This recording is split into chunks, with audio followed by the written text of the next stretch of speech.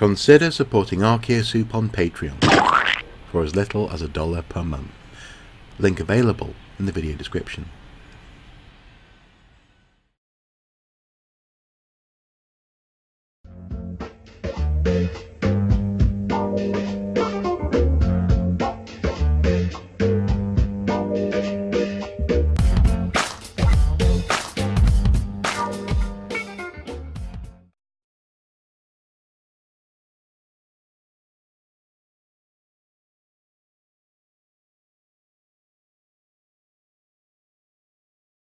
Hello, Stephanie Wynne-Jones. Hi. Hello. Thank you for agreeing to be on Meet the Archaeologist. Of course, you're welcome. Now, could you possibly just introduce yourself and, I suppose, your role here at York University? Yes, of course. So I am a senior lecturer here in the archaeology department. And in that role I teach archaeology, of course, at undergraduate and postgraduate level. And there's also, as with everybody here, a research component to my role. And I conduct research in East Africa. Okay. And particularly on the Swahili coast of East Africa. Right. Now, I'm going to get to that in just a second, because I'm fascinated by that stuff. So when I say that stuff, I mean that part of your bio on the website.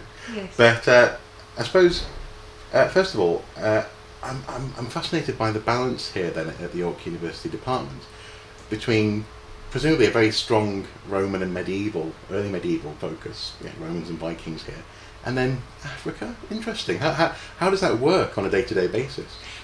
It is quite interesting, and I am one of a number of colleagues who work internationally, so we have a very strong base in British archaeology and I suppose the British story, and this sort of Northern European archaeology.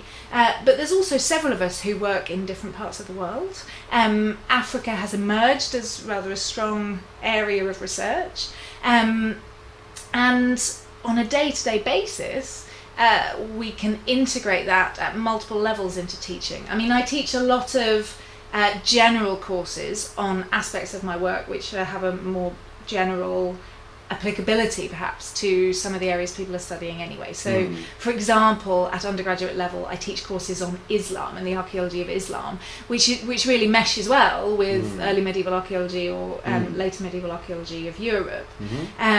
And I also teach about some of the more practical components of my work. I teach on ceramics and artifacts. I teach on archaeological theory. You know, there are all sorts of places that there's more general archaeology teaching to be done. And I then build specifically African components in more at the final stages of the degree. So I teach a third-year course on the archaeology of Africa, and I supervise dissertations. And at postgraduate level, people do more specific modules which might be about Africa. And of course I take students to the field, so some of it is just about having the opportunity to go and dig in an exciting place that might be a little bit out of the ordinary for them. So it sounds as though literally and metaphorically this department offers quite a crossroads of humanity in that sense. I quite like that. And also as well, the ceramics, I love that there's quite a pile in the office at the moment. I know, I'm sorry about that. No, it's magnificent. So you're called Wynne-Jones, and as a Welsh boy myself, I go, oh, there must be a Welsh connection there somewhere in the family. You clearly have spent some time in Scandinavia, according to your career description on the university website, but also obviously you're an African archaeology specialist. How explain, how does that happen? There is a Welsh connection. It's my grandfather. But as you can probably hear, I am not from Wales myself. I actually grew up near Cambridge. And I studied in Bristol and in Cambridge. And I came to African archaeology really during my time in Cambridge. And I worked particularly with the archaeologist who became my PhD supervisor, David Phillipson, who was director of the Museum of Archaeology and Anthropology at the time, and he was working on a project from Aksum in Ethiopia while I was studying at Cambridge, and I was just amazed by it because I'd never really sort of heard of this place, you know, and I was I was intrigued to know more. So I found myself sort of getting deeper and deeper into studying the archaeology of Africa, which had been something I knew nothing about when I began my degree, really. Yeah. The Scandinavian link is later. Okay. And actually, I went on a research fellowship during my time here at York, so I travelled to Uppsala and spent a couple of years there, which was wonderful. And the link is African archaeology. African archaeology is quite an international community, and actually Uppsala is a similar department to York in that they have a very strong Viking and medieval component, European component, but they also have a very strong African archaeology component. There's several colleagues of mine that work there, and they nominated me for a fellowship to come and work with them for a couple of years, which was great. That is really great. That's really cool.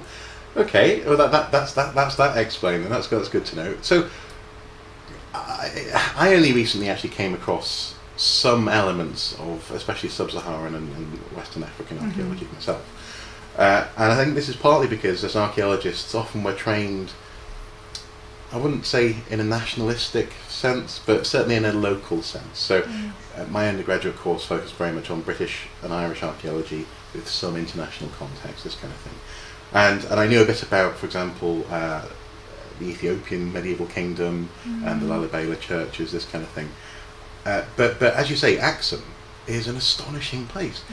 What do you make of the Great Pillar? That thing that looks like a tower block.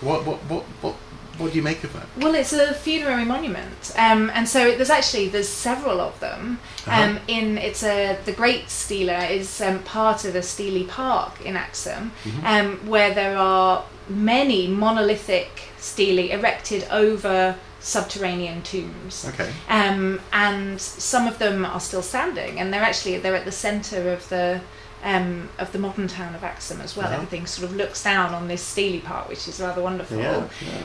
But they were erected over the tombs of kings / important people within Axumite society, and we don't fully know the reasons for that. But some of the symbolism of the stele suggests that they might have been part of worship of the sun, for example. They have these sort of crescents at the top, which would have had metal discs or sort of crescents attached to them, which evoked the sun. And we think that this was part of the more general sort of worship of the sun and moon that came to Ethiopia, the sort of pre-Christian tradition in Ethiopia, which came from South Arabia, or which was, I mean, to think about directionality is maybe difficult, but was common to that region and South Arabia at the time. Okay. What drew you to that part of the world? I think it was a sequential decision. As I don't think I sat down as an 18-year-old and thought, well, East Africa is the place, how do I get there? You know. Instead, I was drawn in over a series of decisions that I made. And part of it was specialising in African archaeology, which, as I've described, was partly just about the fact I found I didn't really know very much about it, and that was fascinating to me. And then partly it was about the opportunities that were available to me. So after I did a master's in African archaeology, I went off to do a graduate attachment at the British Institute in Eastern Africa. And so I was sort of naturally drawn to East Africa because that was where my opportunities were. And then I developed PhD research in the places that I knew. And I mean, I don't think I'd like to rule out West Africa. I think it's really fascinating as well. And many regions are. I think regions all around the Indian Ocean world are quite fascinating too. But for now, I was sort of drawn down this path through a series of opportunities and decisions which presented themselves to me, I think. Okay, and so with the pile of ceramics, I'm not trying to embarrass you, but it is quite a pile. Are you there? Are you there for a ceramics specialist then? I'm actually not a ceramics specialist, but I Okay. have found myself doing a lot of ceramics. I see. I mean, they're so ubiquitous, and they're often our best source of information on many of the sites of East Africa. And there's a lot still to understand in many of the places that I work. We have a very basic culture history, but there's a lot still to know in terms of chronological variation, regional variation, some of the technologies of manufacture, who was making them, where they were getting them from. And so to answer some of those questions, I have found myself working a lot with ceramics. Okay. Yes. Now, something that has come out of my my interest, or growing interest in this period and place, sorry, that is to say, medieval Africa, has been the fact that in the past research has been somewhat neglected here and there, especially compared to, for example, the near religious chronicling of European events, this kind of thing. I'm not really interested in necessarily talking about the political angle there and why, but would you say that there is an increasing desire to do catch up, to actually maybe translate more documents, get a bit more of a context to the interconnectivity of the medieval world in that sense? I think there definitely is. I mean, if you're talking about the British Academy, there's actually been a move of which I've been very aware recently towards thinking about the Middle Ages globally, and trying to think about some of the developments that we see in Europe in the context of broader connections, because I mean, the medieval period is this period where people are interconnected on a scale we never saw before. And so to try to understand what was going on in other parts of the globe, how those places were interconnected or not, or how there were parallel developments in different places, is a definite trend in contemporary scholarship, yes. I mean, I think there's also, I don't know whether the archaeology of Africa is neglected so much as just not as well known. There's not such a long tradition of research on the continent, and there's not so many people doing it. But there's also this, I think there's often a sense that our job there is to sketch out a basic cultural history for comparison potentially with Europe, rather than getting into the nitty-gritty as one might in a European context. So once we know that a Swahili town popped up in the 11th century, that's thought to be the end of the story, whereas in Europe we would get into more detail about what was going on there and who they were and what daily life was like. Do you therefore sometimes find yourself having to introduce, for example, students to this broader medieval world, as opposed to this world of knights and castles, and again a very European thing? Yes, all the time. And in fact, here I run a course in the Centre for Medieval Studies at master's level on the global Middle Ages, which is a lot of fun. It's also a challenge. I teach with colleagues actually across many disciplines, because that's the way the Centre for Medieval Studies works. And we often find it a challenge to find the ways that our sources can speak to each other. So the African past we know primarily through archaeology, and so then to have a conversation with a literature scholar from, who studies high medieval France is an interesting challenge. And I think that's a really fun challenge actually for students. But yes, definitely that's part of the job. I have a friend who he's a medieval poetry scholar from Italy, and he's actually about to, funnily enough, do a year in Cambridge researching a poet who's writing in Wales but who's based in northeast of England. Right. It's a strange combination of things. But it's interesting how even in his mind he's making all these connections, but all those connections are within that sort of Northern European context.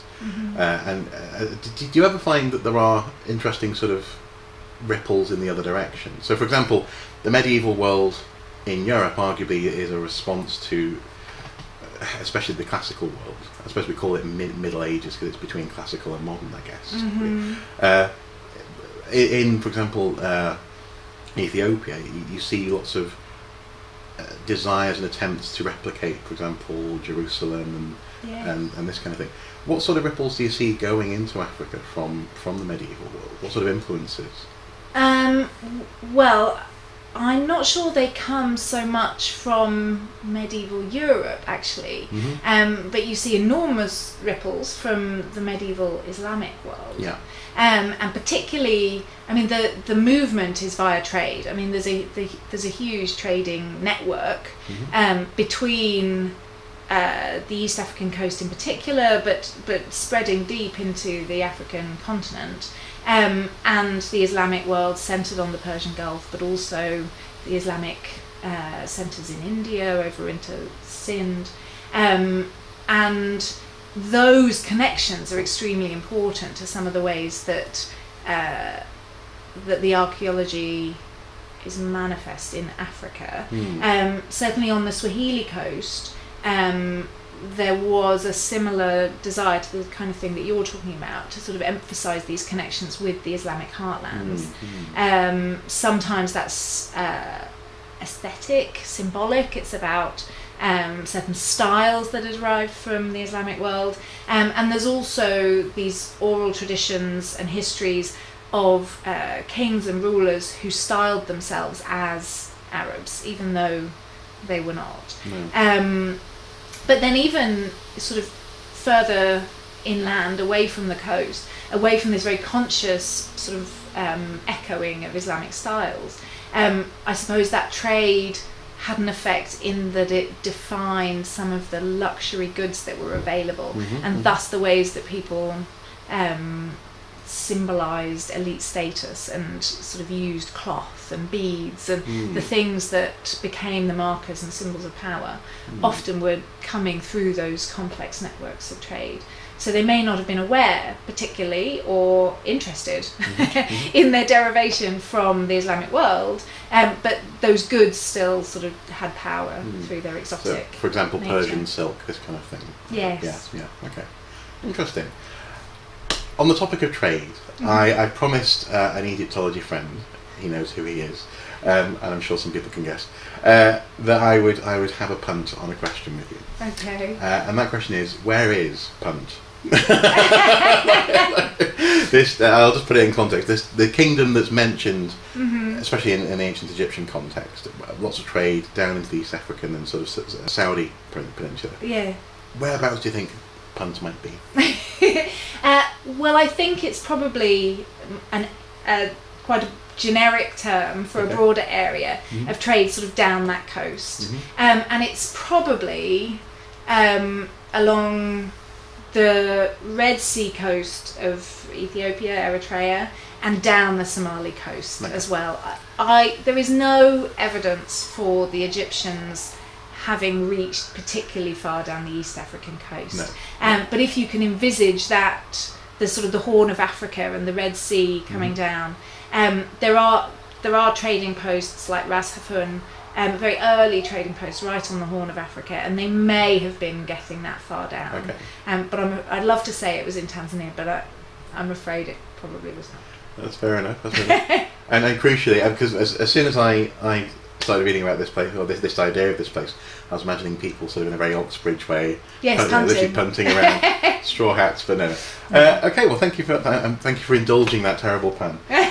So, on to the questions that I ask every archaeologist in these interviews, for the sake of comparison, really. I suppose, first of all, what for you is the most satisfying aspect of being an archaeologist? Well, there are many satisfying aspects, actually. I was always interested in history. I suppose that's the route by which I came into archaeology. And I find it very satisfying to interact with that history in a very material way. I'm sure all archaeologists probably say this, that actually sort of experiencing the past, being in the buildings, digging up the things that people dealt with on a daily basis, is a really wonderful sort of way of understanding it. But I suppose, more specifically, the most satisfying thing for me is that I work in a region where we are uncovering pasts that we don't know, and we don't already know. And for me, that is the most satisfying part, and that ultimately is why I was drawn into this region and this work. I'm not just digging another Roman villa. No offence. No offence to the Roman villas, but you know, I'm digging up sites where we literally don't know what happened, and that for me is very satisfying work. Excellent. It's I think you're totally. The moment of interaction with an artifact is often some of the most magical ones. So the first time you see someone's fingerprints in pottery or something like that, you just go, but also, I mean, as much as you say, you know, Romans are Romans are Romans. Even on a Roman excavation, to be fair, by definition, they're finding something that's new.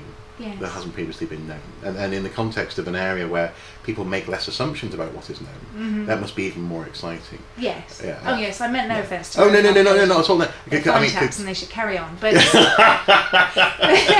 but Romans can be boring. It's quite. Well, it's not that. It's just that we have this general sense of the history of that region and people, right? And whereas in East Africa, there's the potential for entirely new knowledge. Absolutely, I like it.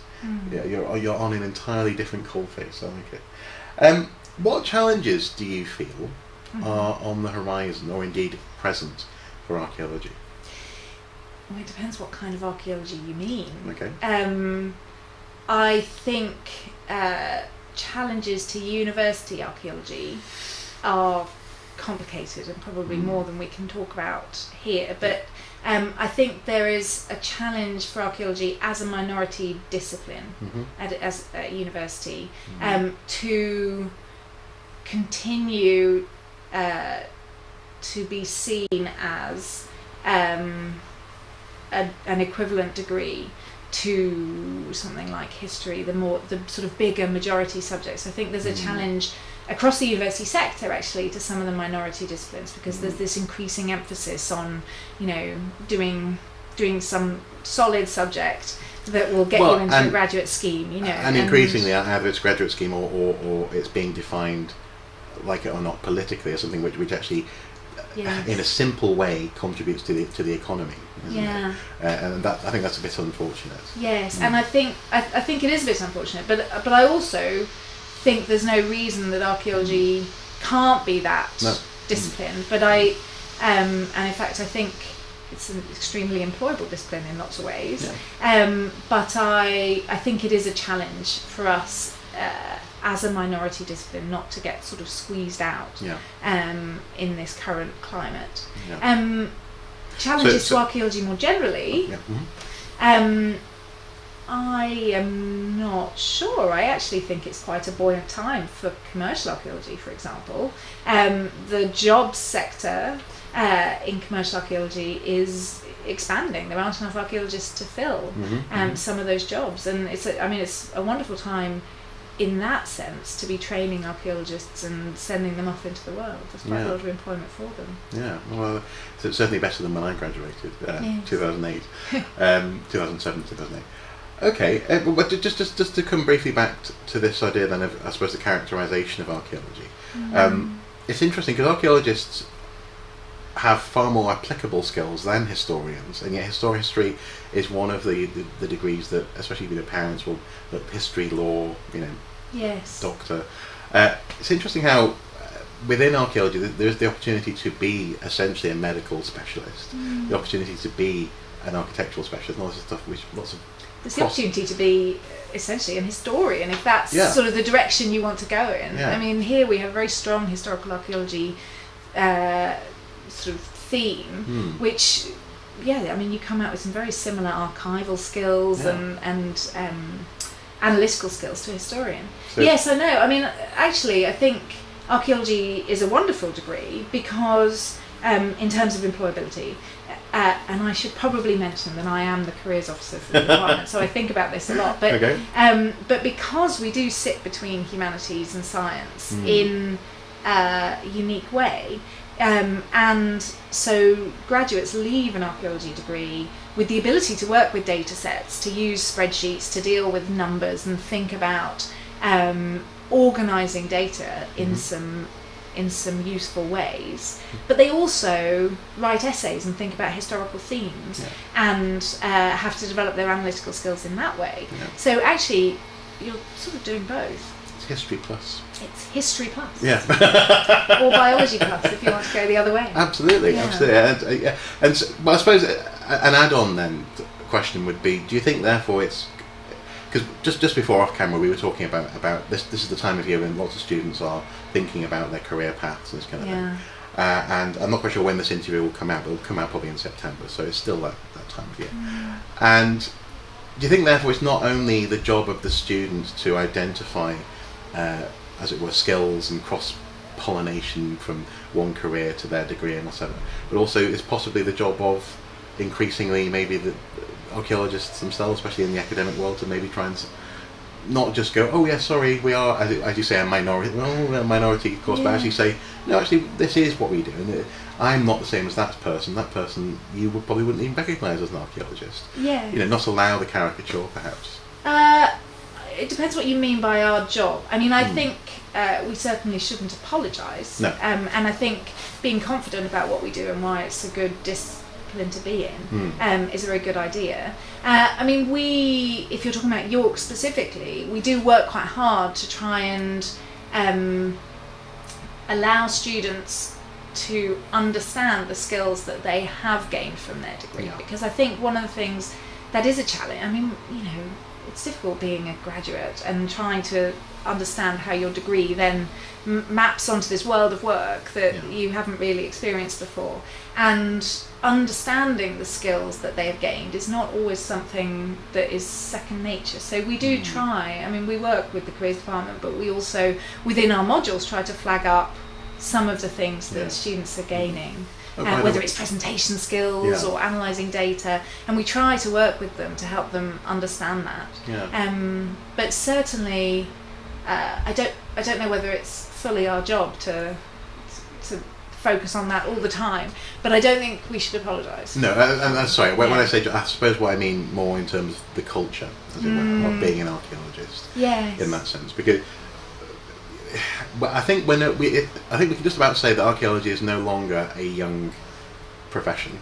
You know, we're coming into our stride. It's been a good couple of 100 years now, and certainly a good 100 years of quasi-professionalism. And so, interesting. I like the idea of quasi-professionalism. Quasi-professionalism. Well, I'm a quasi-professional. You know, I'm making my little gelatinous career. Okay, well. Speaking of careers, and you've outed yourself as someone who's linked with career advice. What advice would you give to prospective archaeologists? Not only young people who are maybe wanting to study archaeology, but also maybe just interested amateurs or older people who perhaps just want to dip their toe. What things would you recommend? Well, I think archaeology is an incredibly accessible discipline, actually, and in fact, you've summed it up already by saying, you know, there might be people who are considering it for a career, people who are considering studying it, and some people who just want to go and dig or maybe dress up as an Anglo-Saxon at the weekend, or you know, there's a wide world of people wanting to engage with archaeology or the past. I mean, I suppose the only advice I could give to that broader range of people would be just to get involved. But specifically for students or people who are thinking of studying archaeology, or for people who are trying to turn it into a career after studying archaeology, I would advise them to stick with it. Because there are...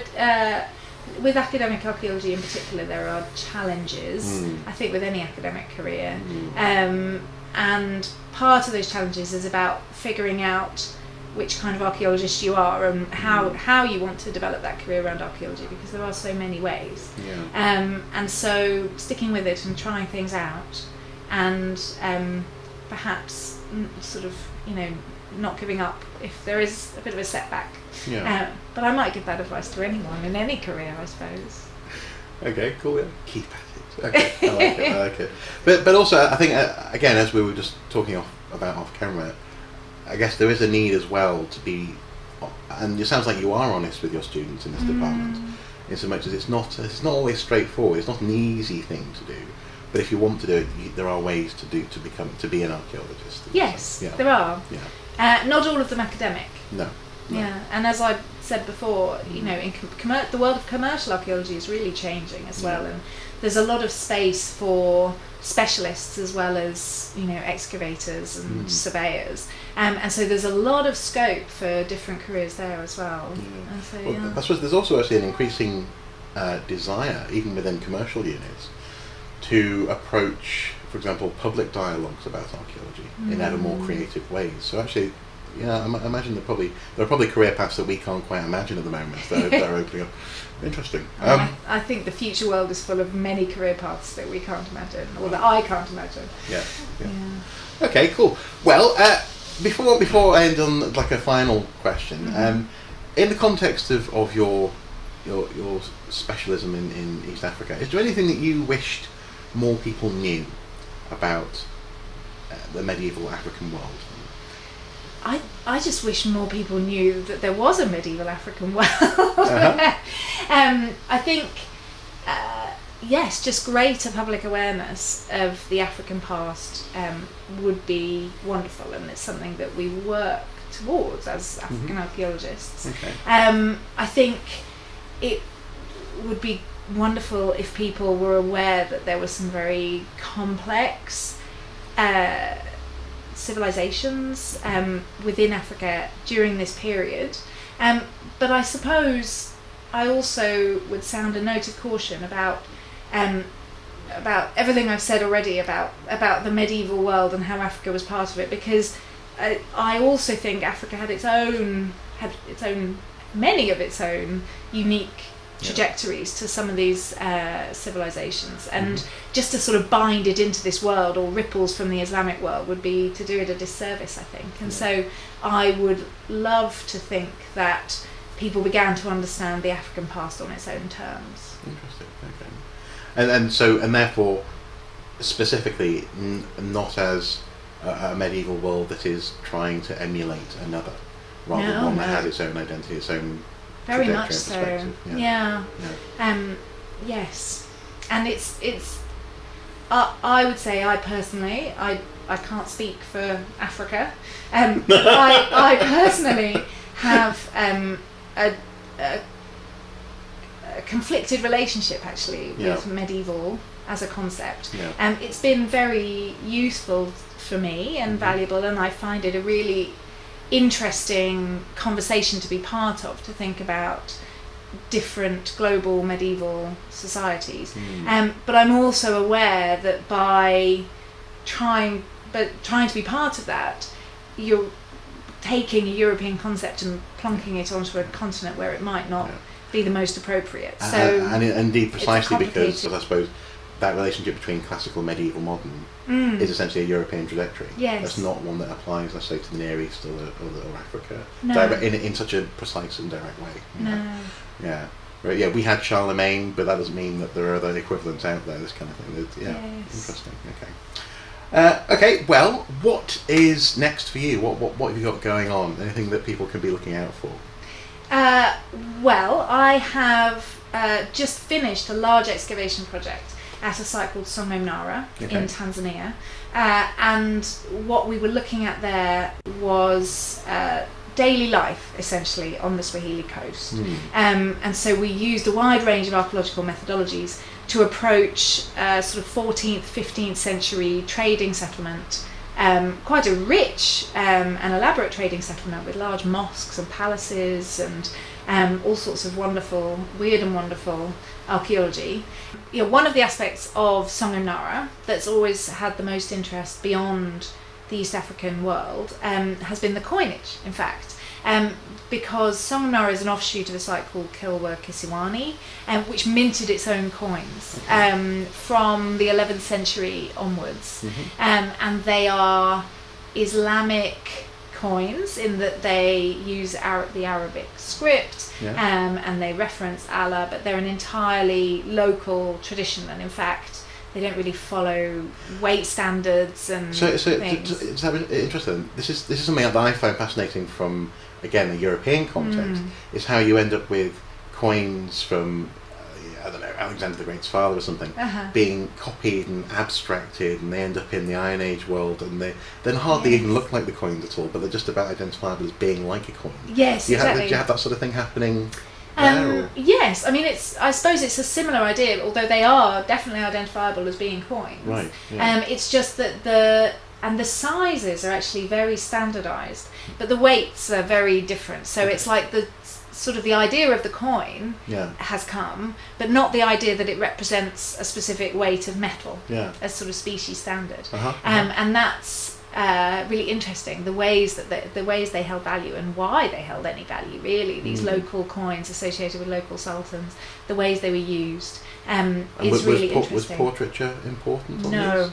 So they're more like Islamic coins in that there's no, or the later Islamic coins after the reforms, where there's no depictions of people. It's all script, but the script follows a standard. It's a rhyming couplet from obverse to reverse, which is a unique feature of the East African coast. But what's interesting at Sangam Nara is that we've found these coins in all sorts of different contexts, including a coin deposit buried in the foundations of a house. And in that same context, in other houses, we found different types of object. So we can think about those other objects as being equivalent to coins in that they were probably stores of value deposited in the foundations. And one of my favourites is a deposit of a whole series of aragonite beads, enormous beads, these big sort of discs, and they're cut from the shells of giant clams, which would have meant people diving down onto the coral reef, lifting enormous clams. They're worked using a lithic technology. They're shaped into these sort of disc beads, and they're huge. They wouldn't have been worn. So they presumably were another sort of marker of value. I don't know if they were traded or used as currency, but they certainly performed in the context of a deposit a similar function to a coin. And they are fully local. They're specific to the Kilwa region. So could they be compared to, say, gold bullion, which hasn't really got a day-to-day purpose and trade, but represents an ultimate statement of value, perhaps? Maybe. Although Kilwa had a lot of gold bullion too. That was what Kilwa's trade was built on, but we don't see any of that. They were maybe that's because it doesn't hang around long. No, okay. One final question then. I've just been intrigued then by these coins. Presumably they didn't toss coins heads and tails. Do you know what the saying might be? Would it be like rhyme or? I don't know. If it's rhyming couplets, first or rhyme, go on. Interesting. I guess one side has the name of the Sultan. We call them sultans, although they may not have been. And the other side has a phrase extolling his virtues. So I don't know. It would have to be king and virtue. It would have to be king and virtue. Yeah, king and virtue. King. Interesting. Okay. And as I said, I've just finished, and I'm writing it up as a monograph. Okay. Wow. It's what I should be doing as we speak. That's an unusually fast turnaround, isn't it? Well, I say we just finished. Our last excavation season was in 2016, so we've sort of finished the analysis now, and now we really need to buckle down and write. Wonderful, cool. Yes. One last thing then, just from a logistics standpoint.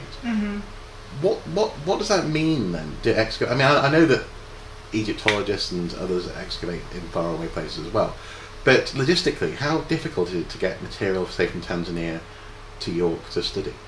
Well, a lot of the material was studied in Tanzania. Okay. Yeah. It actually wasn't. It's surprisingly straightforward, actually, to export archaeological materials, and so the ceramics and some of the metalwork and coins we did bring back.